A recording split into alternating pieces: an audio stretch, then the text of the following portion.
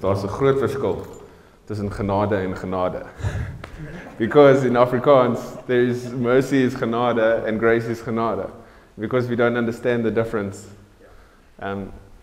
There's, we must understand the grace of God.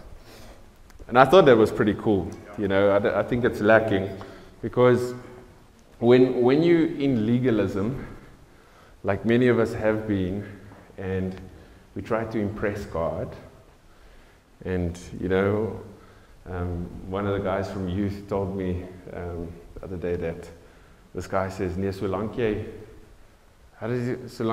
kerk toe gaan op 'n Sondag, that's the time that you have God time.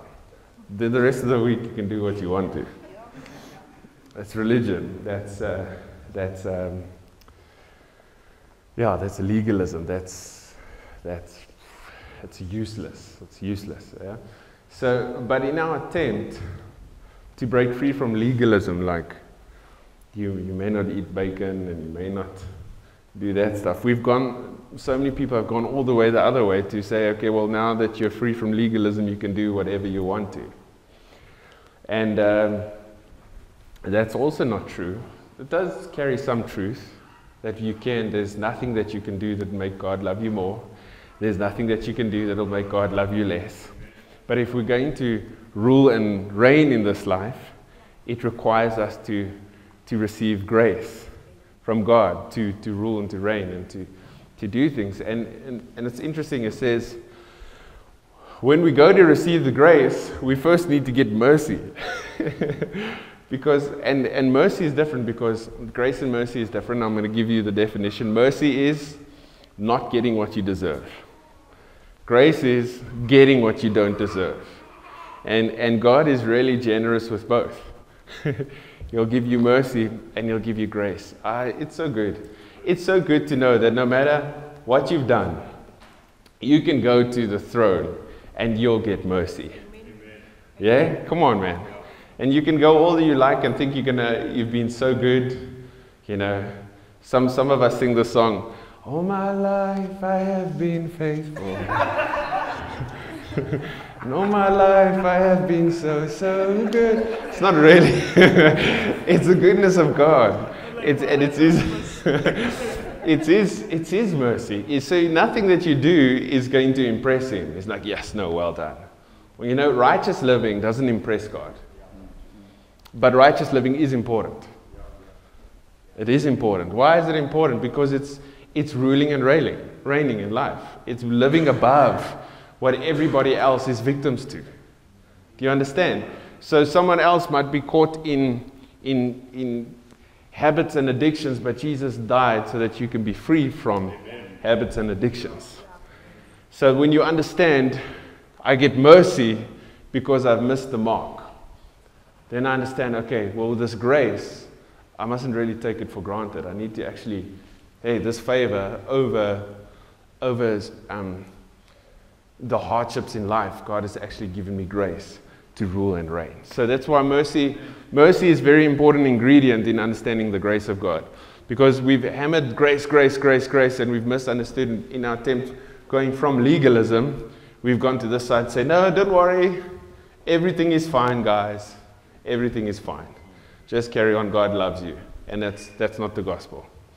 So instead we should never judge people, but if someone is stuck in something that is not right, the grace of God can help them, can free them. So we don't tell them, no, by grace it's cool. No, by grace you can be free.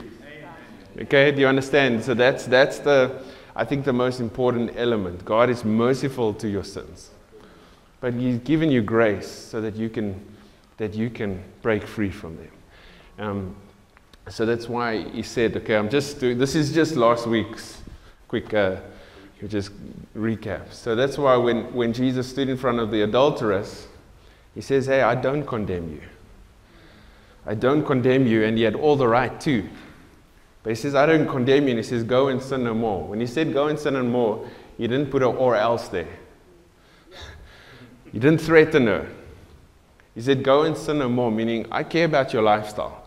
Don't live a destructive lifestyle.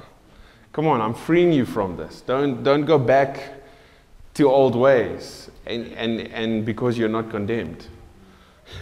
Go back to freedom. Go into freedom. So that's why Galatians says it was for freedom that Christ has set us free. So think about that. We all at times, and we're going to also speak about that today, we all deal with certain things, habits, routines, things that we get stuck in. And I laugh because the scripture in Galatians, Romans chapter 5 says that when you receive the grace of God, that it will cause you to rule and reign in this life. Or some people can't even rule and reign in the kitchen. Some people can't even rule and reign, by like cutting the grass or whatever. My point is because we get into like routines and things, and even small things like that. God is able to, it's cheesy, I know, but it's an example that maybe everybody wants to rule and reign, but something's got to change in you, and the grace of God will allow you to change. Everybody wants to change the world, till you have to get up a little bit earlier in the morning, or you have to make your bed, So those are some cool key elements. So the important thing as well that we're speaking about is your conscience. Take your concordance, or just do a search in your phone and look up the word conscience, and you'll see what a big role our consciences play in our faith. It can be a good thing, it can be a bad thing, it can be your friend, it can be your enemy, because the Bible says that if our conscience do not condemn us, we have boldness before God. That's very dangerous, remember, because sometimes if your conscience don't condemn you, it can be as a result of self-righteousness. So you actually have to realize, okay, conscience is not because of good works, it's because of what Jesus has done. So when I approach God, like I said, it's not all my life I have been faithful. It's, yes, Lord, amazing grace. Amazing grace. And so when I approach the throne with boldness, it's in the fact of what Jesus did for me. So that's what purifies my conscience, not my righteousness, because it says my righteousness is as filthy rags. So you think you're good to you weigh it out to God's righteousness, it's like filthy rags. But the good news is, that's why Jesus died for you, so that you can not just become righteous, but that you can be the righteousness of God. Okay? So good. And so it's a very interesting, because you'll find it to be a wrestle in your prayer life. What's hindering my prayers from being answered? What am I doing wrong? What did I do wrong? Lord, why aren't you listening? No, there you're trying to impress God. What did I do wrong? What did I miss? No, there you're making it a law. It's not a law. It's the fact that Jesus died for you. So when I understand, it's nothing that I do right or wrong. It's can I apply the blood of Jesus to my conscience before I approach the throne of God? Okay, it's actually simple. It sounds complicated, but it makes sense. Because boldness without reverence is arrogance. If I imagine you can see on the take a rugby tournament or a cricket tournament. You get everybody, okay guys, we're going to walk over these guys. We're going to walk over them. And then you go and then they walk over you. Then there's the other side, and he says, okay guys, these guys are really good. You need to be very, very careful. And eventually everybody's so careful they walk over them. But he says boldness and reverence. So when I go to God, I realize this God is the creator of heaven and earth. This God, I mean, awe and wonder of how awesome it is. That's reverence. So now how do I go to God in reverence and be bold about it? This is awesome. Wow. Oh, I must come in boldness. It's in effect, thank you. What you did was enough for me to stand in front of you. That's boldness. That is confidence. Confidence in the blood of Jesus. Confidence in the finished work of the cross. So you have to be mindful of it. Amen. I think it's so cool. So cool. So the conscience. So remember, let's go to Hebrews chapter 9. And this will affect your life. This will affect your prayer life. This will affect your your business, the way you do business, and all of those things. All right, Hebrews chapter 9. Yes, the Word of God is awesome. We were speaking the other day again at the youth about how important expression is. And I wonder, remember that old analogy about the messages on the phone, people misinterpreting messages. You send it in a good way, it's received in a bad way. And you're on the other side saying, yes, that's not what I meant. Sometimes I think maybe God is behind pulpits on Sundays. No, that's not what I meant. I didn't mean that. Hebrews 9.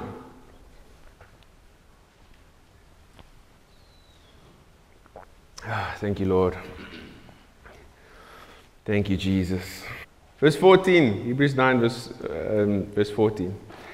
How much more surely shall the blood of Christ, who by virtue of his eternal Spirit, his own pre-existent divine personality, has offered himself as an unblemished sacrifice to God, he will purify our consciences from dead works and lifeless observations to serve the living God.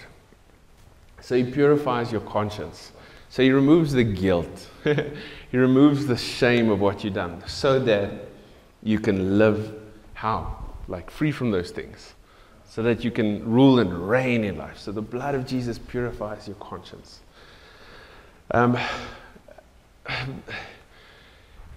Just think about, have you ever been in a little bit of a conflict with a person? You guys are not understanding each other lekker. And it's not good. The whole time it's not bad. And then all of a sudden, you just can't handle it anymore. And so you guys go at each other and you start fighting. Right? And then after you've had your say, you realize that you were misunderstanding the person and vice versa. And then you feel bad. But then you know what's so awesome about feeling bad is finally that reconciliation moment. That like, I'm sorry. I understand. And all of a sudden, that thing between the two of you is gone.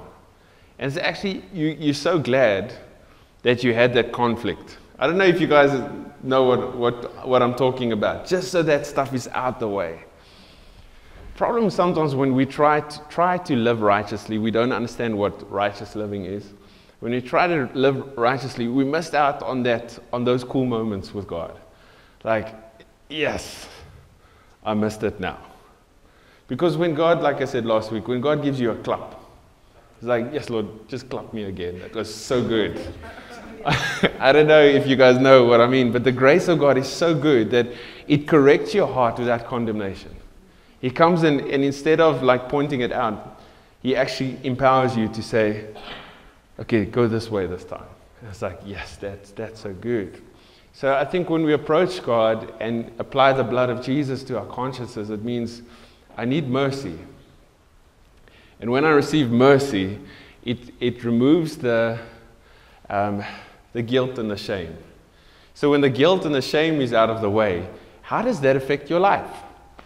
Yes, it affects your life in every way. Especially with the way you do things, the way you run your business, the way you do your schoolwork, whatever it is. A purified conscience is awesome. So we haven't read it, but go to Acts chapter 24. I've quoted it a couple of times, so I'm going to read it just so that you know it is there in the Bible. Acts 24 verse 16. Thank you, Jesus.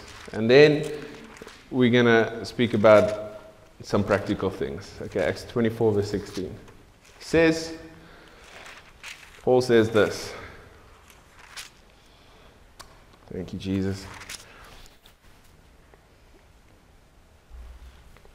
Oh, yeah. Therefore, I always exercise and discipline myself, mortifying my body, deadening my carnal affections, okay? Amplified, just so you know, remember, Amplified is written by a woman. So it's so much longer than all the other versions. Okay. But it's really accurate, just so you guys know. To have a clear, listen, a clear, unshaken, blameless conscience, void of offense towards God and towards men. It's amazing that it says void of offense towards God, because I understand how I can get offended. You know, a man can offend me, but how does God offend me? Oh, it's so easy to get offended by God. It's usually your own fault, though. God doesn't do anything to offend you. You just get offended. That's why they say offense is not given, it's taken. You have to take offense. It's not necessarily given. You take it. Okay, so, but he says, I exercise a conscience that is void of offense. So when something is not lacquer, it affects your conscience. Man, if you've got it doesn't matter if it's towards men or towards God. If there's offense in your heart, offense in your conscience, it affects your prayer life. It affects your relationship with God. And you sit with this thing in your conscience. I'm not lacquer. So Paul actually says that I exercise myself. I exercise. I make sure that I don't have an offended conscience. I exercise my conscience so that it is void of offense. Your mission. But with the blood of Jesus, it's really simple. Because in John chapter 3, 1 John chapter 3, is it verse 18? He says, if our conscience condemns us, God is greater than our hearts. So in moments of, okay, I am offended, I've missed it, then I know, Lord, you're greater than this offense. You're greater than my heart. And then I can receive mercy. Amen. All right, so let's go to Romans chapter 12. And this will be some cool stuff. I hope this is really that you're gonna enjoy this. I like the practical stuff because I love if someone can put a how. You know, that's nice to know, but how? Did you know, like on YouTube and wherever, Google, the most search stuff is how.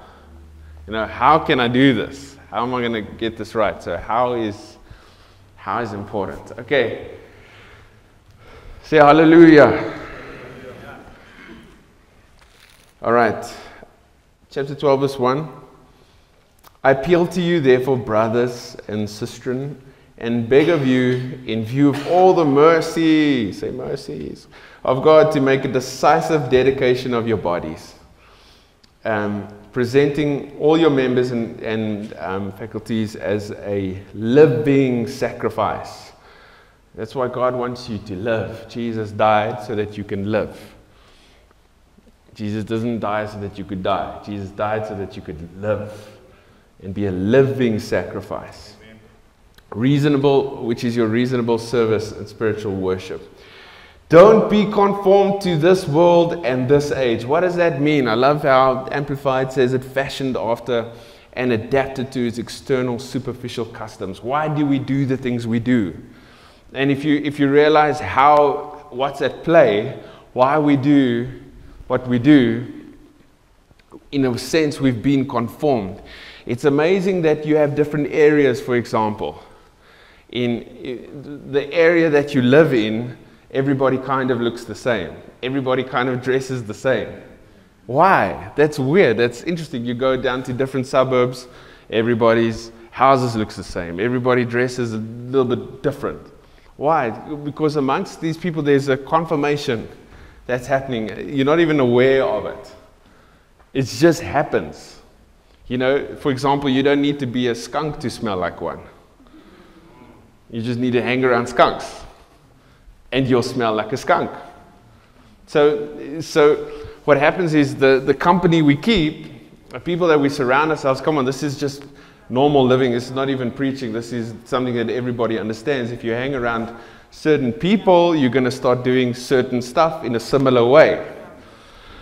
So, but Paul is trying to say, don't be conformed to this world. Don't be a victim of, of that everything everybody else is doing, you just end up doing. Yeah. All right? So God wants us to be aware of what's happening around us. Yeah. And He wants us to be like conscious, to practice our, here we go, our consciousness. All right? And to be where we are and to hear from Him. Because He doesn't want us to look like everybody else. He wants us to practice in such a way that we're hearing from God. And then what does He want you to do? Let's read on. Don't be conformed to this world, but be transformed by the entire renewal of your mind. He says, so that you may prove what is the good and acceptable and perfect will of God. All of them are good. Some people say, will you rather have good, or will you have acceptable, or will you have perfect? But all of them are good. Yeah, all of them are great. Even the thing which is good and acceptable and perfect in His sight for you. I love this. So He wants you to be transformed. Okay, metamorphosis. Think about, a little caterpillar turning into a butterfly. All right, He wants you to turn into a butterfly. That's the whole thing about the resurrection. Jesus went into it's the same concept. Goes into the tomb, He comes out, He's different. He's transformed. Come on, He goes onto the mountain and He transforms in front of them. And He sees, wow, He's glowing and He's got golden hair and a little bit like Goku. I don't know if you guys watch DBZ. And all of a sudden they see Him and He's like, wow, it's transformed. God wants you to be transformed. I think it's 1 Peter chapter 2, he says, but you are a peculiar people. You're a bit odd. You're a bit strange. You're not the same as everybody else. Have you ever had a peculiar person in the company of people that are all talking the same stuff? They just got nothing to say, or they're a thorn in the flesh.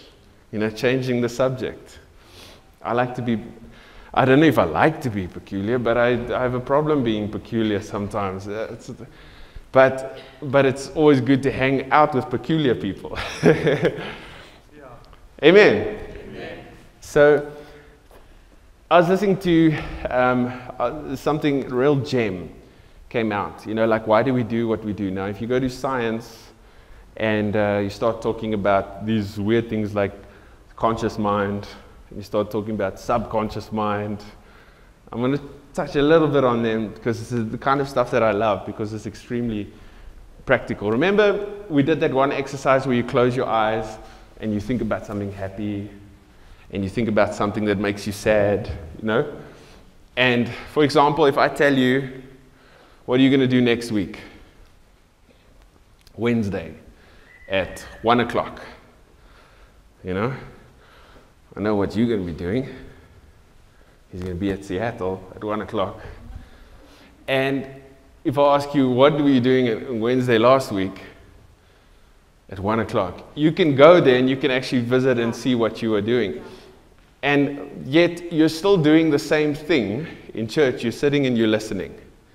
Okay, now that is the difference between your conscious mind and your subconscious mind. So I'm going to explain it. So, for example, if your subconscious mind, this is just science, this is not, but it gels in with Romans 12, by renewing your mind. It's good to make it practical so you understand. Why do I do what I do?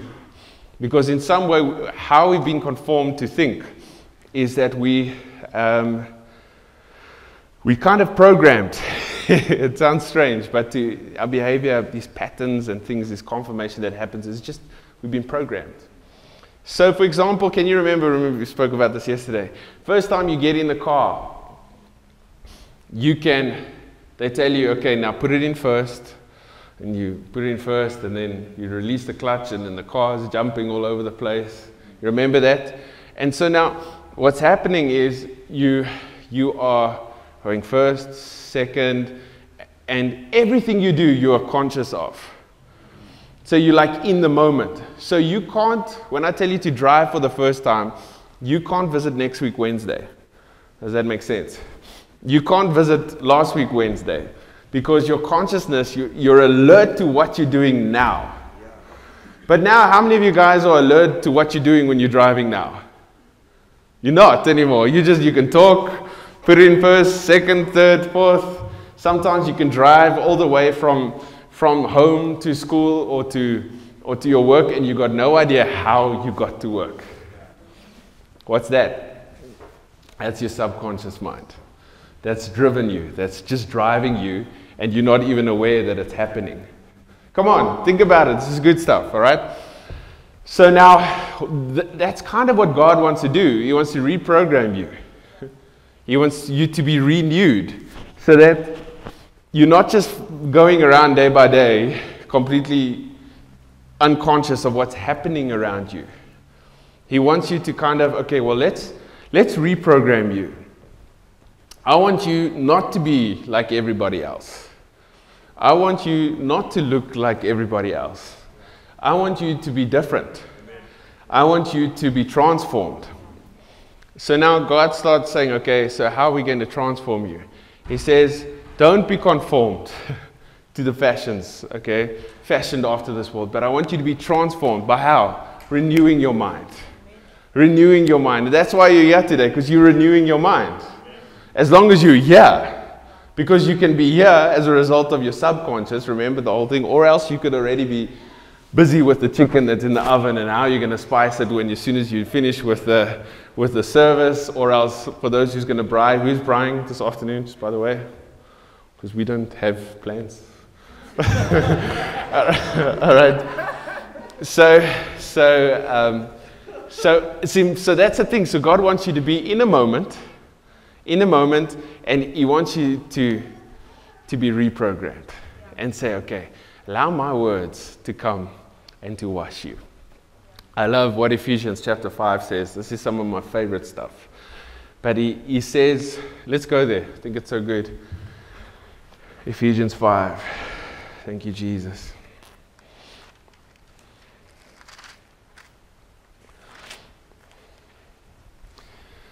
This is my favorite stuff. You can change your life. Alvina and they're not here today, but we had a conversation about, she says what her dad does is, he heard a message about if you can see it, you can have it.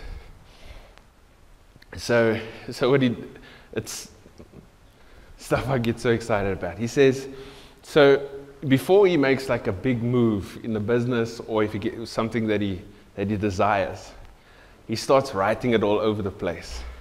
Or he'll put like okay, she didn't say this, but this is what I understood, like if he wants a certain car, he'll put that car somewhere in the house, like a little model or a little picture. And she says they grew up seeing him like do this, so that every time he starts speaking about something, he doesn't get it immediately, he makes it visible. And he starts seeing it. And when he starts seeing it, all of a sudden he's naturally, can we use the word being transformed into actually getting it? Does that make sense? I know it's not transformed, doesn't work there, but what I'm trying to say with the word. So he starts to get it into his subconscious mind, or let's just, into his being, to his soul, so he's renewing his mind. I love this kind of stuff, So he says in Ephesians 5, he says,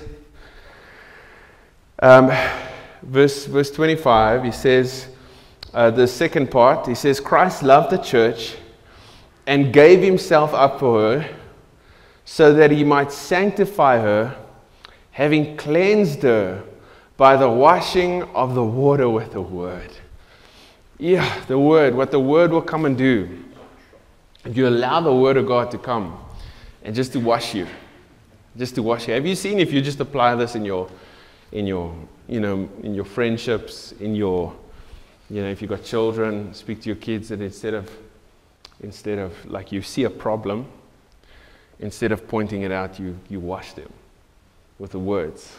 Instead of saying, yes, you're doing bad, you start saying, yeah, I really liked what you did here. You start washing them, and you start reprogramming them to think that they can do these things. Right? Is this all right? You like it? So God wants you to be transformed by the renewing of your mind. There's a responsibility that you have to renew your mind. Is you need to listen. You need to hear. You need to see. Because if you can see, you can have it. But it takes a practice. They say that something like 90% of the day is just run by your subconscious mind. In the sense that you're just doing what you do every day. And so there's no creativity. There's no dreaming. There's no, okay, I'm going to do this. How can I be effective here? How can I be in the moment now? It's just autopilot. Here you go again. Come on, do you hear what I'm saying? So don't be fashioned after this world, but be transformed by the renewing of your mind. So how do we apply this biblically? Because we know what God wants. Is not, look, He wants you to be successful. You can use this for success. You can use this for your business. You can use this to be whatever you want to one day. You can do that. But what is it that God wants? What is it God wants? God wants, according to, we can read it, go to Romans chapter 5, and we'll read it there. And I'm nearly done, so make sure you take this word with both arms and run with it.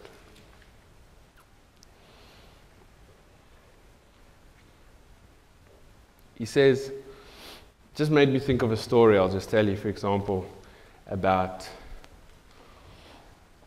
remember that old story about the 13 spanner? For those who never heard it before, I'm going to tell it again. The 13 spanners, you need a 13 spanner and you need a 10 spanner, along with some cable tie and some duct tape, and you should be good in life. But it's a very, very important because it's on most cars. You're using a 13. It's a very useful spanner. So this one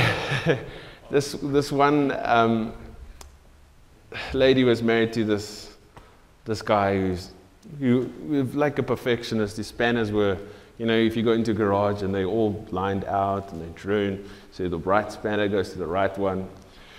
And so one day he goes into his garage and he sees the 13 spanner is gone. So he knows, starts shouting, "Where is the 13 spanner?" Storms into the house. "What did you do with the 13 spanner? Where is my 13 spanner?" And the wife retaliates, and before you know it, there's a big mess. So next time the wife goes to see someone, and this guy says, just love him, just love it. So she said, okay, well, that's what she's going to do. So it wasn't long after that, the 13 spanner was gone again. And she hears him from a distance, "Where's my 13 spanner?" And he comes into the kitchen. "Where's my 13 spanner?" And she looks at him and she says, "I love you." "Where is my 13 spanner?" He says, "I really love you." He says, "Don't come to me with that love stuff. Where's my 13 spanner?" "I really love you." "I love you too." It's amazing I want you to see what's happening, is that we're not just going into a cycle of the same thing. Break it. Break it. Break it. Think differently and experience the transformation. Practice it. It might be a little bit weird and a little bit strange, but it does bring change, and it does bring, it produces results. So we said in Romans 5, he says, I quoted it, but I'm going to read it.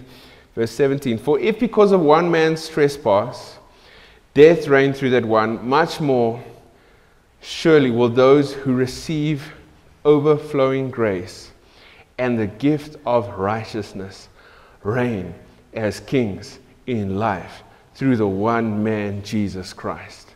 Wow.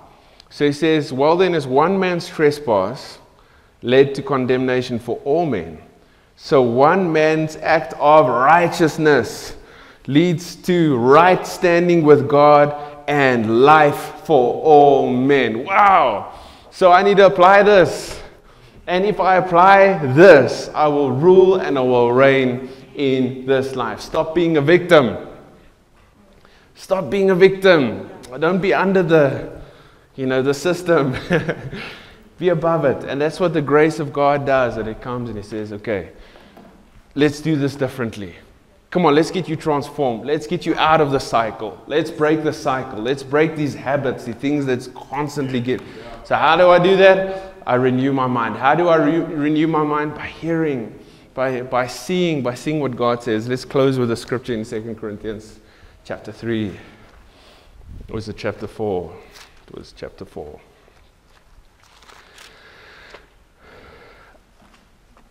This stuff, what I'm speaking today, if you'll do it, if you're challenged to do it, you're gonna experience the benefits. Guaranteed. 100%. Amen. 100% guaranteed. 100%. All right, so he says, verse 18. He says, we consider not and look not to the things that are seen, but to the things that are unseen. For the things which are visible are temporal, but the things that are invisible are deathless and everlasting. So it sounds a little bit like it's not part of the message, but it's very much part of the message. You need to decide what's important. What are you going to spend your energy on? What are you going to spend on? Like something that's temporal, and you're going to allow that to run the rest of your life, or you're going to allow God to do a new thing in you, because He's always speaking, He's always saying something, He's always He's in the business of restoration and improving. But if we have to fix our minds, in a sense, to hear what He's saying and to bring restoration. The previous scripture, let's read it again. I quoted it, but we read. He says, our light momentary affliction is evermore abundantly preparing and producing and achieving for us an everlasting weight of glory. I think that's so immensely encouraging, and also makes me think about the most destructive thing that happened in your life, that's dominated your life for so long, that might have lasted 5 minutes, or that might have lasted 10 years. Whatever it is, think about that now. And what Paul says, hey, it's light.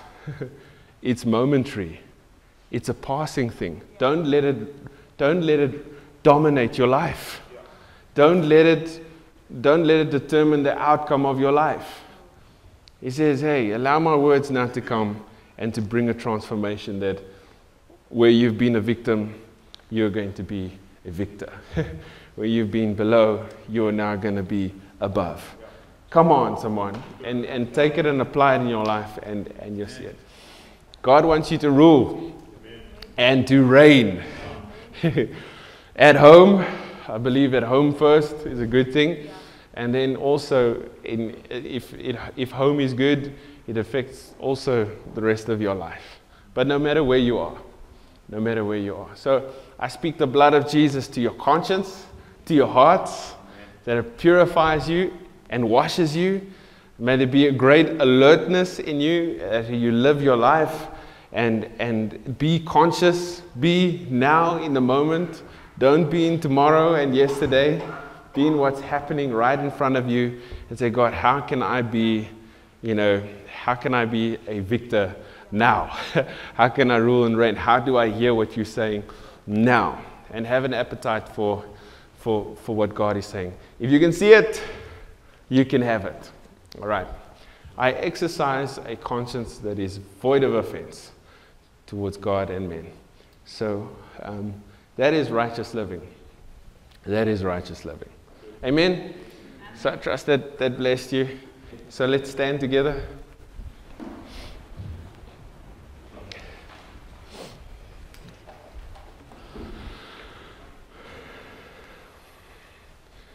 Okay, so you just repeat after me. I'm just going to make some affirmations, and it's that we can believe it and walk out here. So we say, I am what the Bible says I am. I can do what the Word of God says I can do. I am righteous. I am free. I am not condemned. I have boldness before God. All things are possible to him who believes. I'm a believer. I will rule and reign in this life by the grace of God. I speak to every situation in my life. I am not a victim, excuse me. I am a victor. I am more than a conqueror. All right? So I'm just going to pray, and every word, you need to repeat that over your life. Father, I thank you for these words, that they come and they wash us. Lord, that they cause us to be peculiar people, that they cause a transformation. It makes us look different. It makes us talk different. It makes us act different. And I thank you that we'll walk in a consciousness and an alertness of what you're saying. That we'll be alert to what's happening in our conscience and in our minds, that we can serve God with boldness, that we can live out a righteous life. I thank you, Father, that you speak through visions and dreams and desires, and in everyone's life right now, Father, that you'll begin to quicken ideas, quicken the way out, quicken whatever it is in their hearts, and that we can make our way now to transformation. In Jesus' name, I thank you for your blood, the blood of Jesus, the grace of Jesus that comes from Christ, that is an unfair advantage that gets us there faster and than what other people will go. And I thank you, Father. May it be evident. May people look to this church and see that they've been with Jesus. May they look and see, yeah, this person spent time with Jesus. He looks like Jesus. He talks like Jesus. So this must be a Christian.